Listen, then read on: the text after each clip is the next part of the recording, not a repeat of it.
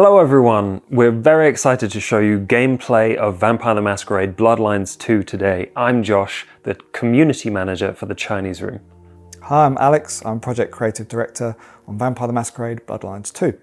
Bloodlines 2 is an first-person action RPG where you get to embody an elder vampire called Fire. Could you tell us what clan we're going to be playing as today?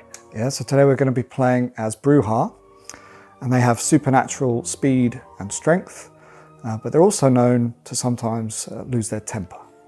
So when we go through the dialogue trees, we'll be picking the more aggressive and intimidating options. Great. And could you tell us the context for the mission that we're about to see?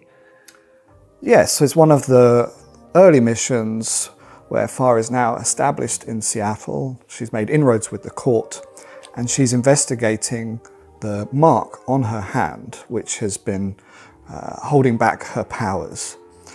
And she's got a tip-off that a vampire called Willem, a Nosferatu, might have the answers. So we're going to show you from where she's tracked him down to his warehouse and is about to confront him. Great. Without further ado, let's take a look.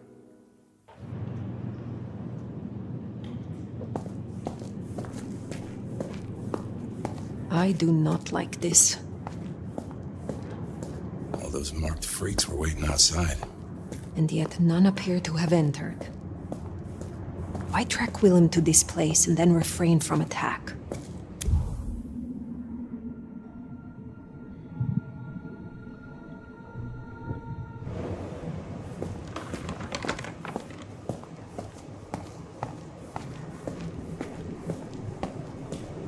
How does anyone find anything in a mess like this? Perhaps to him this is an orderly chaos. Nosferatu trade in secrets. This is merely another way to hide them.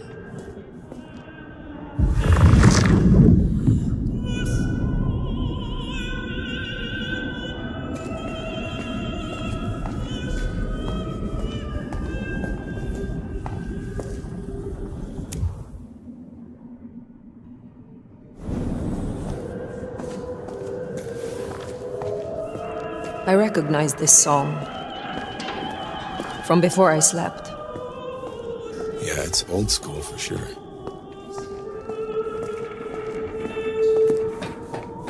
We may be nearing the end of our search.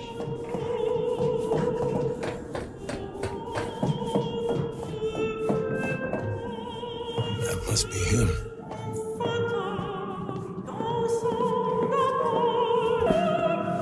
Before I could even finish the song. How cruel. Am I interrupting?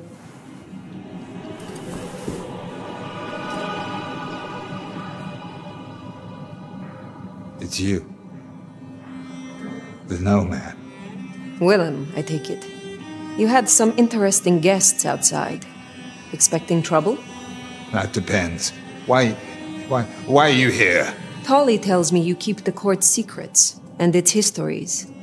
Earlier tonight, another kindred by the name of Isabella used this mark to sap my power. Do you know anything about it? No. All I had to do was keep my head down for just a few more nights. He's hiding something. Tell me, Willem, what rumors have you heard about me? That you were there in Cairo. They called you the Slayer. I have been many things to many people. And what will I be to you, Willem? And to this lonely, forgotten warehouse? You're exactly what he said you'd be. I guess that makes it easier. Makes what easier? What happens next? Now I have to do what he told me.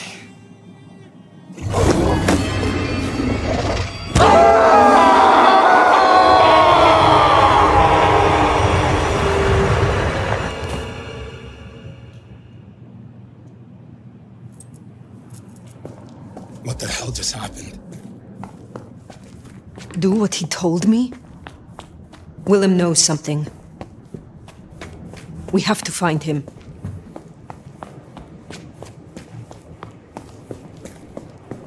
He made the mark bleed. He knows how to use it against me. Hodge can't just teleport people. That's not normal.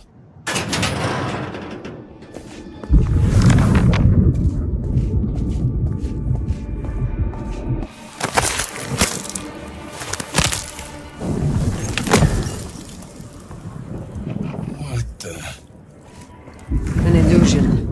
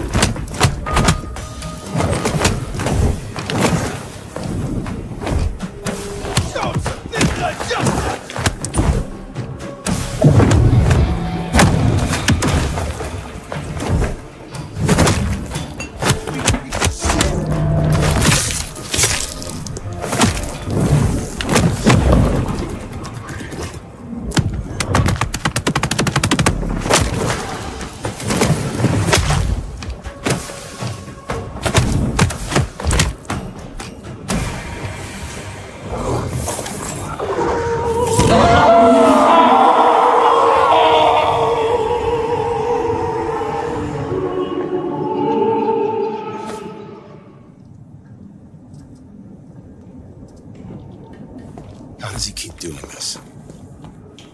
At least we know he is here. Somewhere.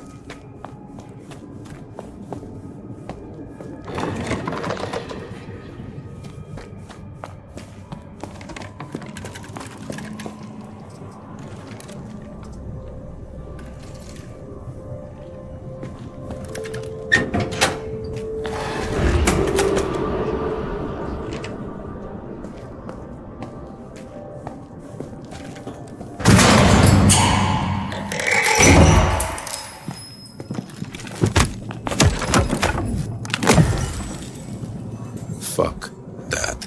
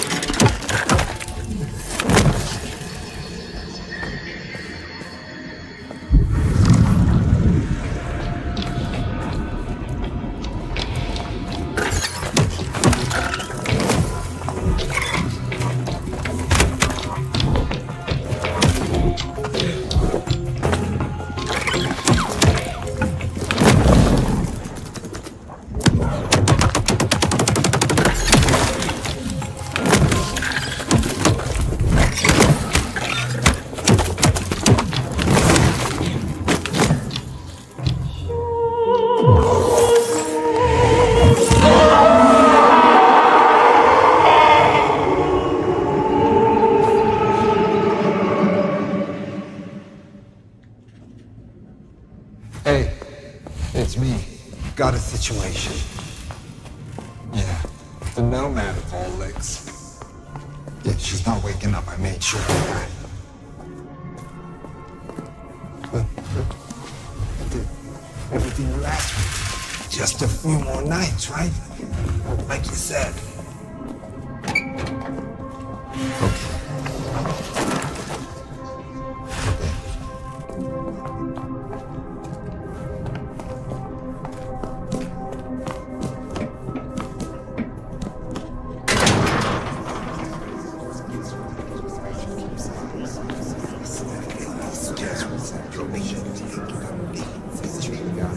Yeah, I still think it was best. Both of you. But she's all alone.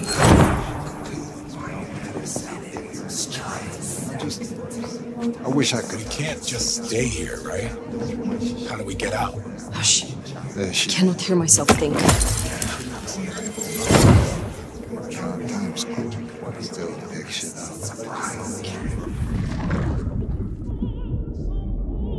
He is using everything he has to hold on.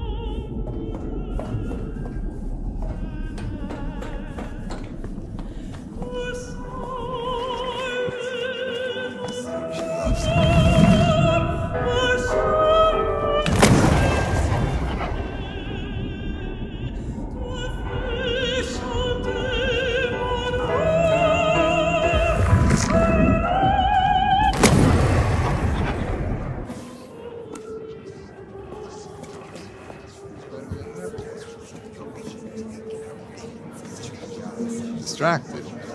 It's just this Junior. With the war, he's...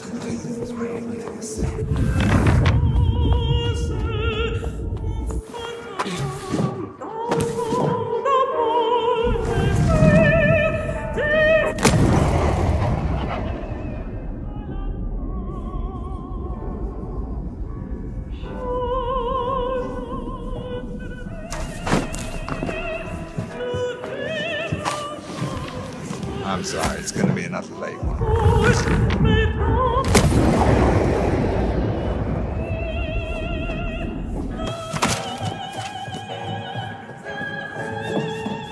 Guessed I'd hear from you. Word is Campbell's out.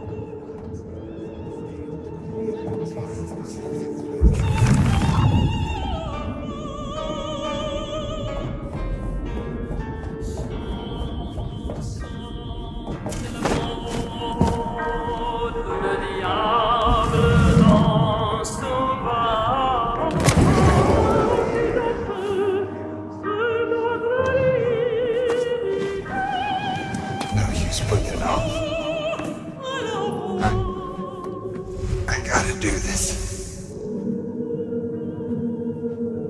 It's the last dance floor, my love. Time to say goodbye.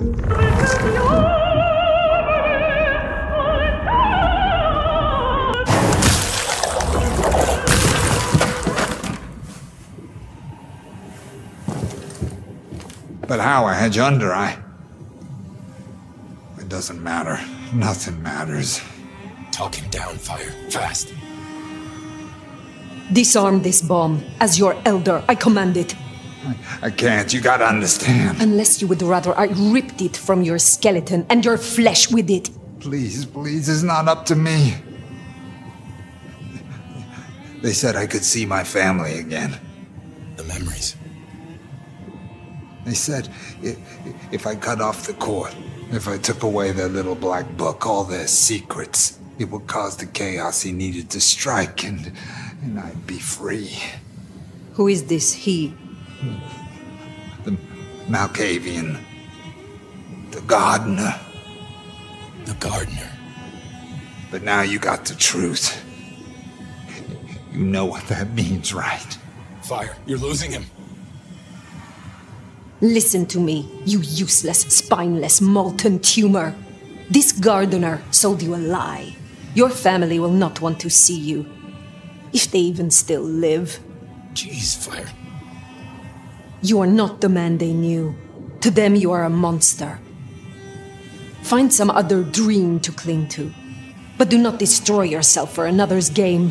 You don't understand. They're listening. was on the call the whole time.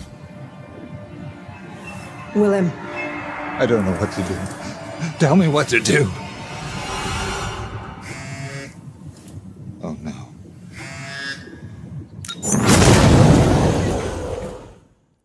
Thank you for watching. We're back, and I'm sure you have a lot of questions, so I'm going to do a Q&A with Alex to talk about what you just saw. So, could you explain the gameplay that we just saw? I mean, it's early enough in the game that there isn't too many spoilers in it, which was definitely good, but it also showed a good variety of the different gameplay.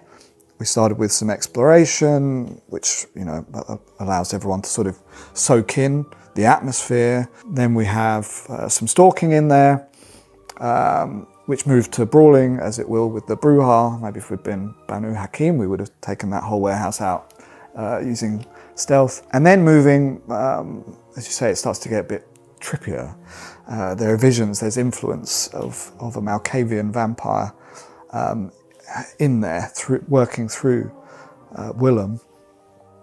So we move more to what we call our vampire detective gameplay. So non-combat gameplay, very exploration, about you having to look for clues to solve ultimately the puzzle and escape Willem's trap. So zooming out, can you tell us about where our story in Seattle starts? Yeah, it starts with you wake up in a derelict apartment building, covered in blood, having been essentially in vampire hibernation for 100 years. So you wake up with questions.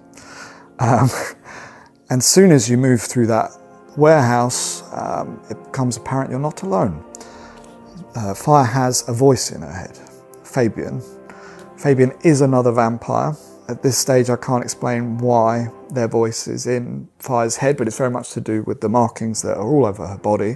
When she went into hibernation, she was in the Middle East, and she's woken up 100 years later in America, and clearly someone's been messing with her while she's asleep.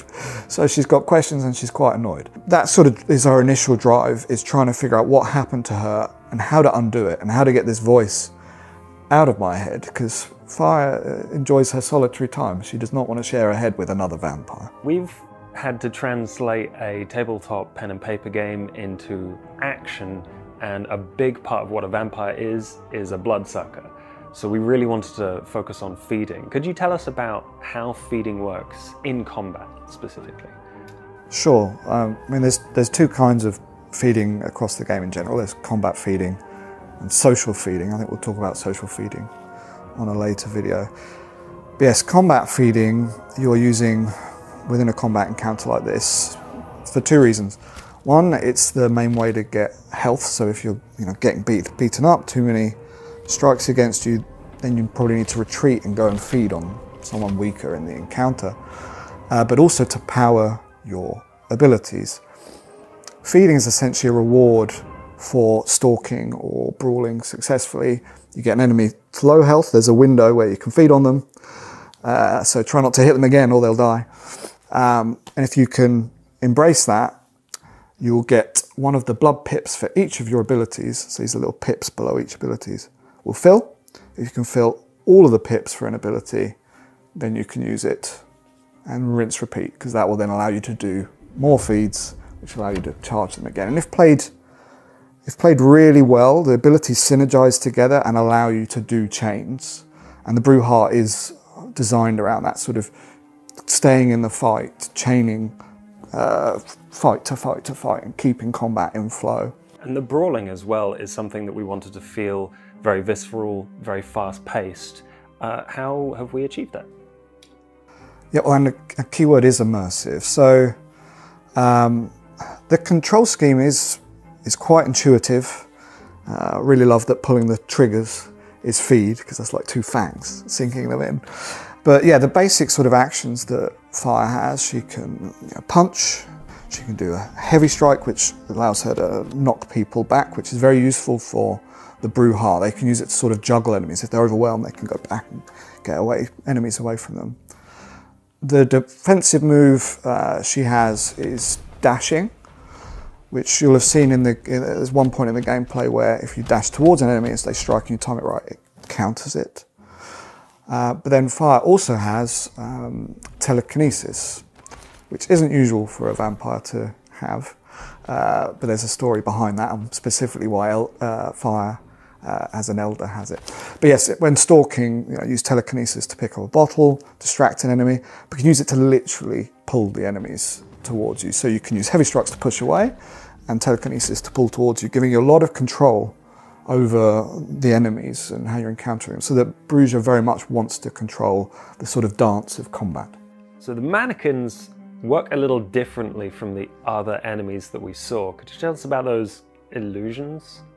Sure, I mean, everything that we saw really is an illusion from when Willem first screamed at the player. But the initial enemies do fight more like typical enemies. The only thing that's different about them is the fact that they shatter to sort of glass when they're killed. But as we get deeper into Willem's sort of maze, essentially, his powers are getting weaker, he's getting more desperate. So in the first phase, he's able to create believable, they're ghouls and vampires that we're fighting there. So the ones with a beating heart, they're ghouls, and the ones that are just black silhouettes, they are vampires. Whereas when we move to the mannequins, he isn't able to create illusions of such quality, and he's also getting desperate. And what better to fight a vampire with than an enemy that has no blood? So the mannequins are made of solid wood.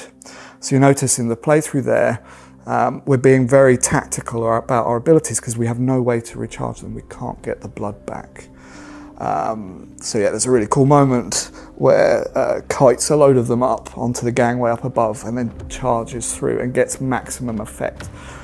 And this was to create a sort of peak combat challenge for that mission, because while what we've shown there, that sort of 15 minutes, that's the end of the mission. The player has actually been across Seattle, going other places. So we wanted to give a peek. And the actual Willem encounter itself, which is after, is more cerebral. So we wanted to peak the combat so then you could shift to this more cerebral sort of puzzle boss encounter with Willem trying to defeat his illusions.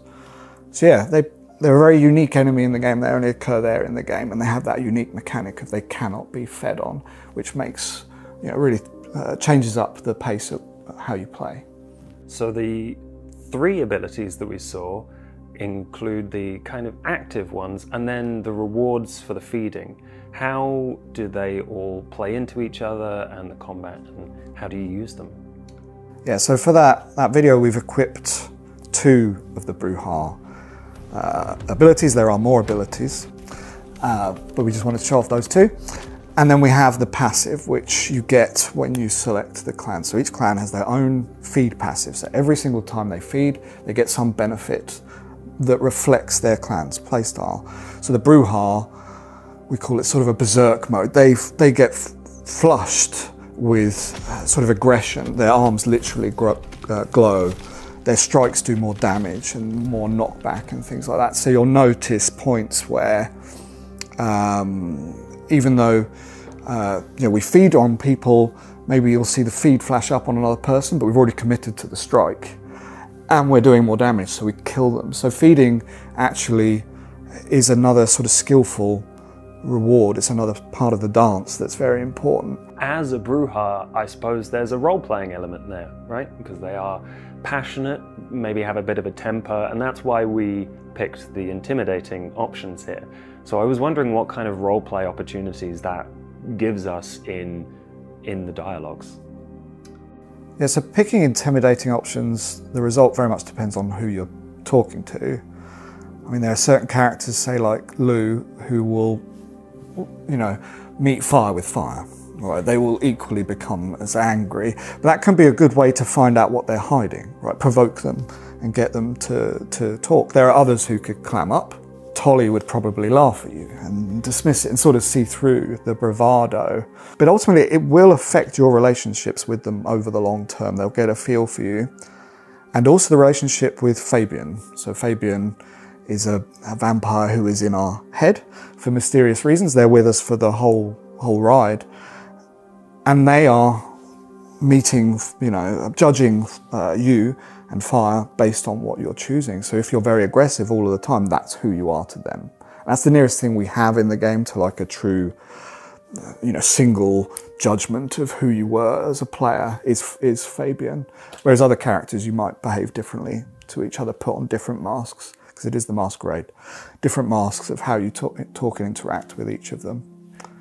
Vampires rarely show their true selves, so it's totally viable for the player, if they wish, to hide their true selves as well. The supernatural heightened senses give us clues to solve this puzzle that only a vampire can solve. What sort of puzzles can we expect? Heightened senses is based on sort of auspex in the pen and paper. We like the idea that Fire, almost as an elder, can access it whenever she likes. So we can use heightened senses to show you things that others couldn't see, almost like sort of CSI, blacklight or whatever, clues, to hear things, in focus. In the mission, she could hear the music from greater distance when in heightened senses than she could otherwise. And in the maze at the end, it dulled out the fake noise, all of the Willems chattering to each other. They all got dulled out. And in the real noise, which was the music in the real world, she could hear. So it can help you, in a situation like that, actually see and hear reality.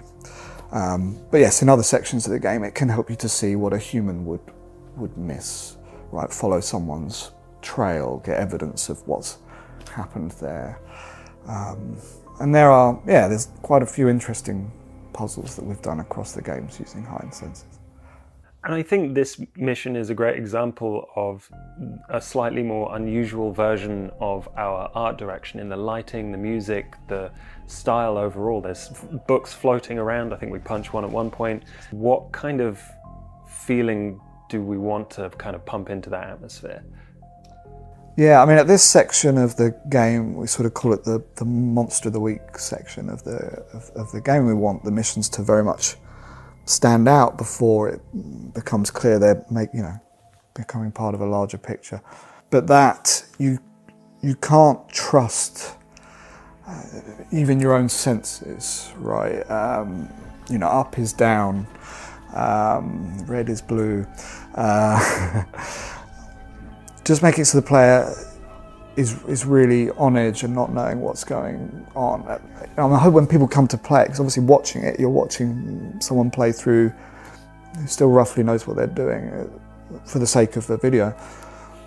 I'm hoping people are in there really sort of scratching their head, using their heightened senses, and then feeling clever when they figure out how to move forward, how to get out of there, how to get out of Willem's maze. And we spent a lot of time talking to and learning about Willem. Could you go into a little bit about his place in the court and the Masquerade? Yeah, so Willem is the secret keeper of the court. But at this point in the story, he's gone AWOL along with the secrets. So the court is in complete control of Seattle, right? The mayor is probably one of the court's ghouls, etc., etc. They've got dirt on all the people in the city, including other vampires. And to stop all of that information getting in the wrong hands, there's this role, which is the sort of secret keeper. But they keep it all memorized. Willem has all of the information effectively memorized. So when he disappears, their sort of ability to keep control over the city gets massively weakened.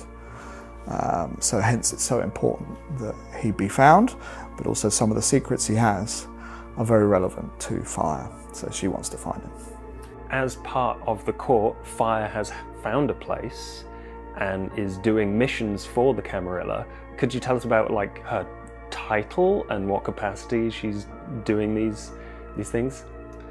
Yeah, so relatively early in the story, Fire has to get an inroads with the Camarilla, and she does a mission which ultimately results in her becoming the sheriff, which is an official role within the court, and it's pretty cool. I don't think we've got to play that in other video games at least.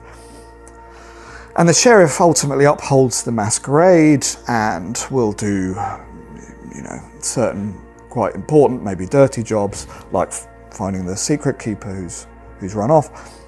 But it also gives Fire great privilege. As the sheriff, she can talk to anyone, and everyone kind of has to give her respect. Should sort of follow along with the letter of the law and obey her. Obviously, we have different factions in the city. Some who respect the Camarilla, some who don't. So she will get some reacting in her favour because she's Seraph, and some actually where it's become more a hindrance. But yeah, so she's a very pivotal role in the Seattle court, and that's very much for her own means. Once it gets her the cover and support of the Camarilla, they're not going to be fighting and working against her. But two, it puts her in the perfect position to investigate the information she wants to know, which is how she ended up in Seattle and how she ended up with the Mark-on and her abilities taken away.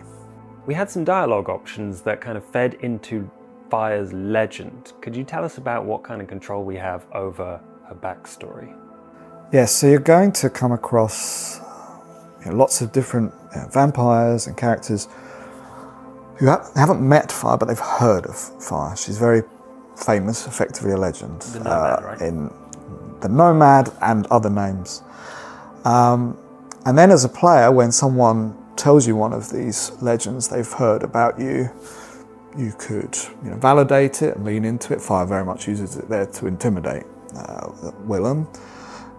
You could correct them that it isn't true if you feel that doesn't either fit your character or because you maybe wish to manipulate your legend. Because Fire's never saying what her backstory is, everybody else is, the player can then choose the true canon of Fire by accepting what they're hearing, essentially. So we thought it was a cool way to have a more defined character, like you would say in a BioWare game, but not just I pick the backstory at the start and that's it. Have as you go, being able to pick and choose and shape your legend. Awesome. And we will be sharing as much as we can about the new disciplines that you can see for each playable clan. If you want to see as much as possible about Bloodlines 2 and the stuff that we're sharing, you can find us at the Chinese Room on all of our social media. But until next time, thank you. Thank you.